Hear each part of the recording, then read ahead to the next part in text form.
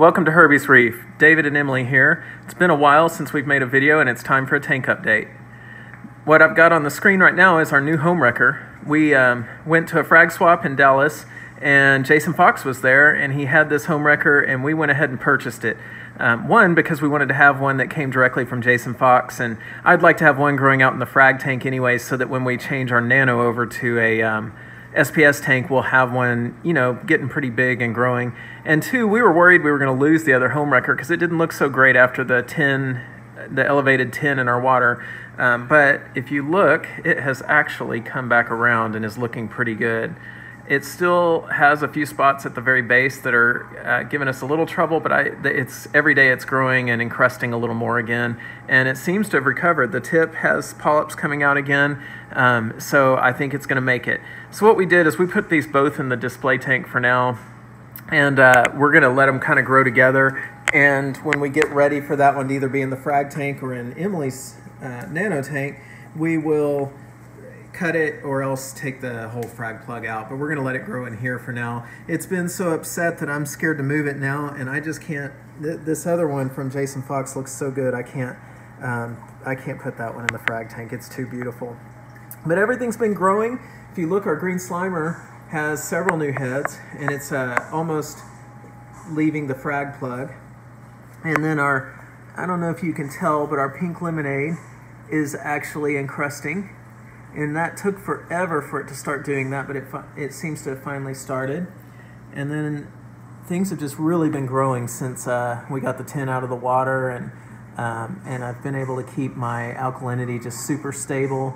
And this is the Walt Disney. It's starting to color up a little bit, and it's encrusting. It's almost encrusted to the rock. So that's really good. We haven't even owned that thing that long, and it's already almost off the frag plug. And then here's the solar flare.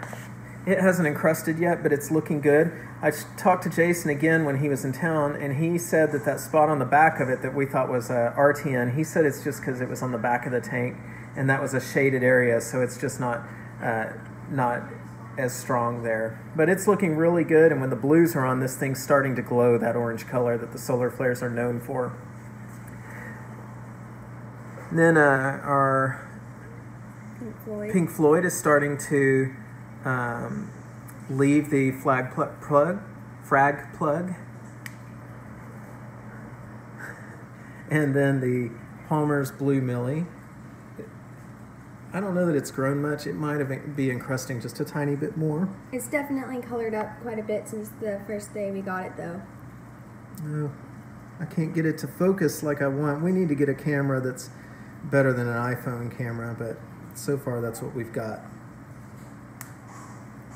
Then we've got these on the back of the tank. That's our Haterade, and it's hadn't grown much, but it's still looking good. And then we've added these Utter Chaos Zoas, and the clam is happy again. And with the clam, we actually found a awesome little thing hanging onto his shell. If you look really closely on that little lump there, the clam has a clam. Yeah, I didn't believe Emily at first, but if you put your hand near it, that thing actually shuts. So he has a little clam attached to him. He's also got a scallop or something attached underneath on his foot, but right now you can't see it because of the position he's in. Then we've added these rocks so that we have a little more room to grow some zoas. And these are those carob sea rocks that are artificially made and painted. And you can see that we're getting some diatoms on it just because they're new and they don't have a coating or anything yet. So probably they're going to get a lot uglier before they get pretty. And another warning I'll give you is if you ever put these in your tank, they will make your protein skimmer go crazy. Mine overflowed, and luckily I have that Skim8 locker which turned it off, but it just, for days it's been bubbling over. So I had to turn it way, way down. Now, he had said that the rocks were for zoas, but they're actually for acros down there at the bottom of the cave, not zoas. And then we added these rocks between the pig rock. That's the pig rock. And then between that and the anemone rock, we added these rocks just so we can put a few acros up there also. And everything else is is doing well. We've got them all. They're all about the same. You can see this wishbone is really encrusting. You can see that it's got a remnant piece of dino hanging in front of it. We've mostly conquered the dinos, but we still have a little bit, as you can see. So they'll be gone soon, though I'm quite confident. And then these are some new zoas we got. I forget what they're called. Emily, those what are are those? called blow pops. Blow pops. And then we got these on right there. And those are called King Midas Touch. And then we got these, which those are called the pinwheels. Pinwheels. And then these are closed up. I can't remember what they are. But you certainly wouldn't be able to tell anyways now because they're closed. And here's our clownfish enjoying the gonopora. And then we moved Emily's alveopora in here because it was getting bleached in her tank and not very happy. And we just stuck it down there and hopefully it'll recover. It seems to be gradually changing back to colors. So that's pretty much it. As far as the dinos go, I think I'll put that in a separate video just so these don't get too long, and that way if you're not interested in the dinos, you don't have to watch it. But you can see our tank update.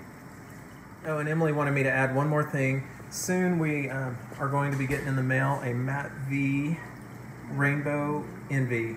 So that's a really nice coral. It's got rainbow polyps, and we're excited to be getting it.